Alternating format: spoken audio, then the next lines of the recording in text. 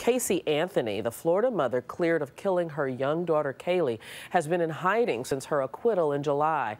Now she's resurfaced on YouTube. The video was apparently made last October. She talks about being lonely, about her new computer. She never mentions Caylee, but she says her life is getting better since she was found not guilty. Just a little surreal how much things have changed since July and how many things haven't changed.